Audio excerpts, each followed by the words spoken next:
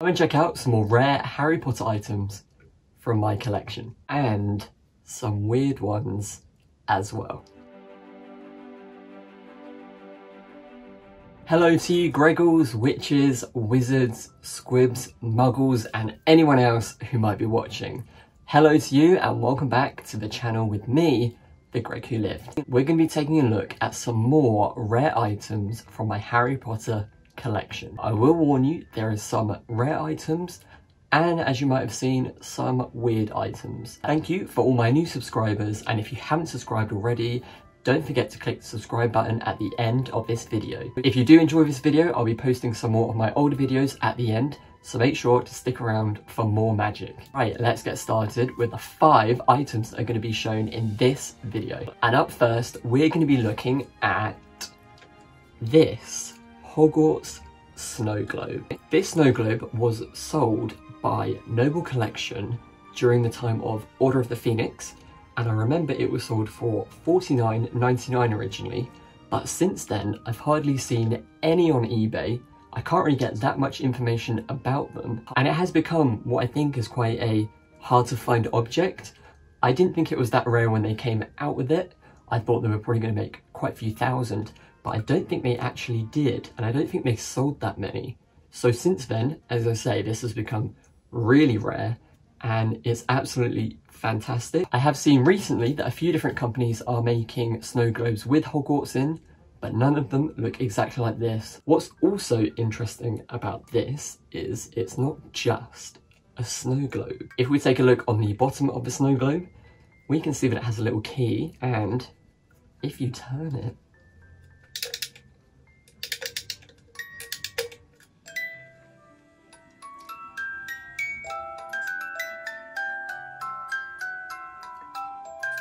that's right, it also plays music, and the little Hogwarts Express at the front actually goes around the globe as it plays music. We can see here on the front it has the viaduct or viaduct that the Hogwarts Express goes over, and on the front or the back we have Hogsmeade Station, which is of course where the Hogwarts Express finishes. I think they did an absolutely fantastic job on this. The paint job is really, really nice. It's got lots of different types of green, it's got the brickwork for the bridge, and the train is quite cute as it goes round.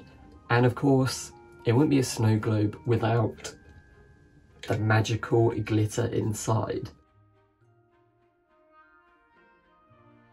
And overall, I think this is an absolutely beautiful object. At the time, I thought £50 was quite a lot. However, I haven't seen these, and I think it's actually become probably worth about £150 now. So this is definitely something I'm going to be keeping hold of. I'm not entirely sure what the musical melody is meant to be, but I guess it has a sort of magicalness about it. As usual, Noble Collection have done a fantastic job, and this piece definitely lasts and will hopefully last for many more years to come as well. Moving on to something which is a bit newer and actually came out last year.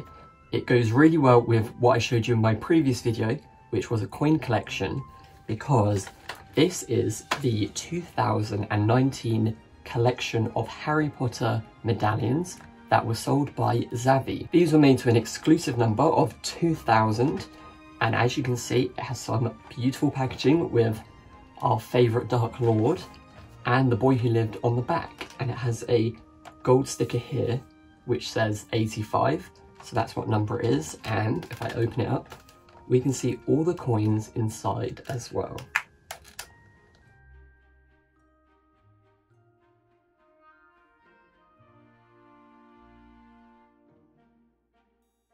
This was actually sold last year as an advent calendar, which meant that every day you got to open one of the coins and then place it into this display book as well. I really enjoyed participating each day and opening up a new coin, and some of my favourites would definitely have to be, I think, the house crests, which look really, really detailed.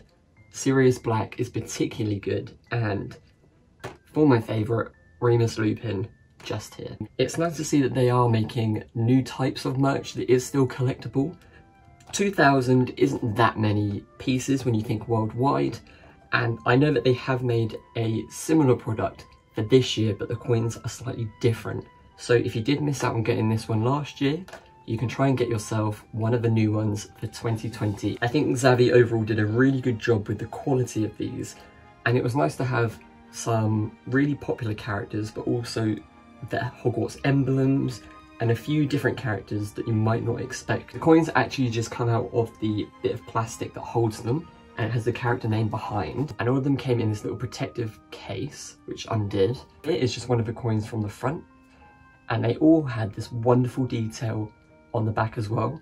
They're very, very chunky, as you can see. The display book as well is really well made, really high quality finish, really nice card, and it makes a really nice collector's piece and something that you can open and enjoy, or there's no reason why you also couldn't have it open and displayed on your shelf. It's very versatile, and what better way to commemorate some of Harry Potter's most fantastic and magical characters, heroes, villains, than in these medallions and this set.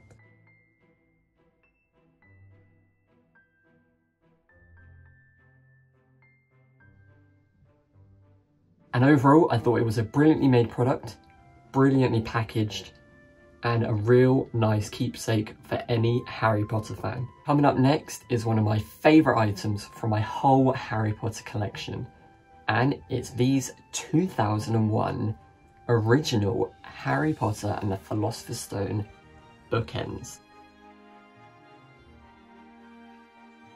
This type of illustration style product was made before Philosopher's Stone, because at that time they didn't really have much of the movie merchandise to create. So like I said before, they used an artist called Fred Bode who designed this style of Harry Potter look, I suppose, and a company called Inesco produced all this type of product. If you do want to find something similar, you can type Harry Potter Inesco into eBay, and it does come up with a lot of similar looking product. However, these are something that I've only seen a couple of actually on eBay, and I got them for £30 about 7 years ago when Harry Potter was sort of not as popular as it is now. £30 for these is fantastic. I would say about now they're probably worth more £70, £80. I absolutely love them, and I think what I love most about them is it is from Snape's riddle, which is taken out of the films. It's only something from the book, and I love the characterization. I love the different types of plastic to represent the fire that both Hermione and Harry have to go through. I love this style of potion bottle, which was very popular with the early illustration style, and I actually really like the characterization of Harry and Hermione as well.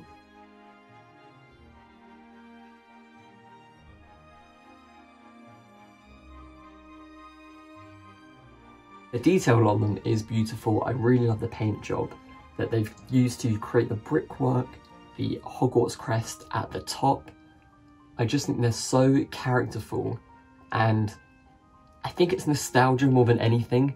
This to me is Harry Potter from when I was younger. I remember seeing all these types of products.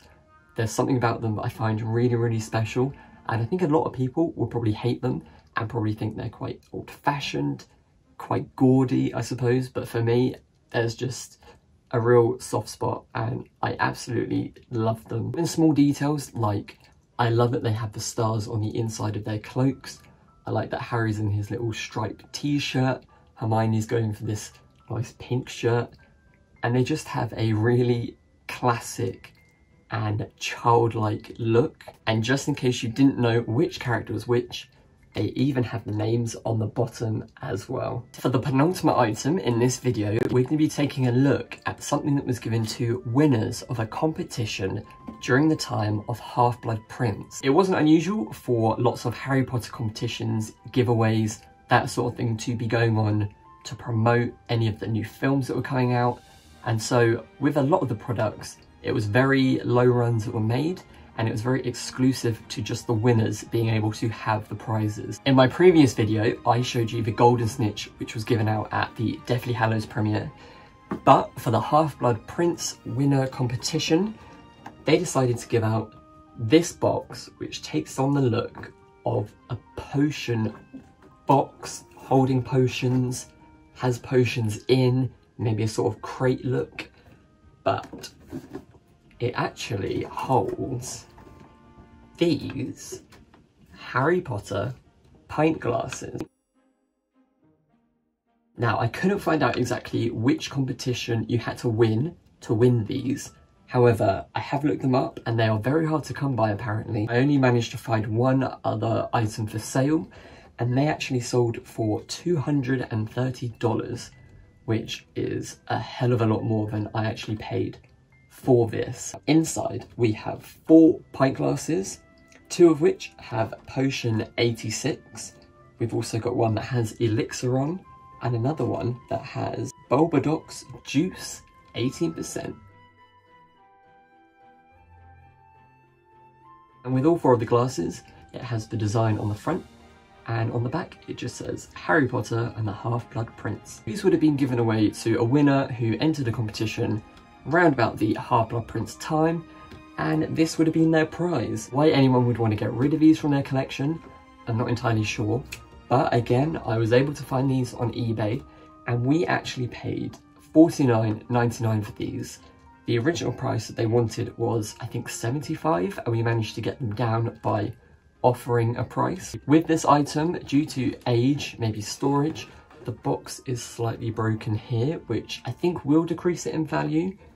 But I did have a look at some others online and they all seem to have this weird bowed top. I'm not really sure if that was a flaw, but I just love it overall, and even the details of the potion label on the top, which is Bazaars, which you know is very crucial in Half-Blood Prince. It's just a brilliant item, and I think the product team did a really good job on these, creating something that competition winners would love, while also promoting Harry Potter and the Half-Blood Prince and generating a lot of interest for the oncoming film release. And finally, we move on to one of the weirdest, if not the weirdest item in my Harry Potter collection, which is this. Exactly what is this? Well, I did a little bit of research from when I first saw it on eBay, and I messaged a few different people, one of which was Peter, known as the Potter Collector, which I'm sure a lot of you also follow, and he had never seen something like this before, but had seen something similar. As well as speaking to Peter, I also spoke to one of my friends who is an animator for films. I also looked at the base of this, which has this sort of marker in it, which says Harry Potter and the Sorcerer's Stone Theatrical Sculpts, number 14, official reference maquette. So I think with the information that my friends have given me and with what it says on the bottom, I believe that they use these to recreate artwork of Rupert Grint from the first film for any posters or any type of thing that had Rupert Grint on them. This is a complete accurate representation of Rupert Grint. I presume it's been moulded in clay and then this would have been cast from it. I could find absolutely nothing about it online. This says number 14, so I have no idea how many of them there are. I don't know if you can get other characters. I haven't seen anything like it since, but that just kind of intrigued me, and that's why I have included it in this video, because I think it is rare. I don't really know who made it, why they made it, but it's here, and a lot of people do find it a bit creepy. I think it's a bit eerie. He looks a little bit petrified, maybe a zombie. Not entirely sure, but I just find it absolutely fascinating. I would love to know more about this, so if you do know anyone or know any more about this, please do comment below and let me know, because we need to get to the bottom of what this is and why it was made. And we've run out the way. That concludes my part 2 of rare Harry Potter items from my collection. I really hope you've enjoyed this video. I had a lot of good feedback from my last video, so I thought I'd make a second one. And I've got lots of items, so I could probably make a third and a fourth. So if there's anything in particular that you would like to see, don't forget to comment below and let me know of any other ideas that you'd like for future videos too. Until my next video, you can catch up on some of my other videos by either clicking here or here, and don't forget to subscribe at the bottom. Until next time, stay safe, stay magical, and I'll be seeing you all very soon. Bye!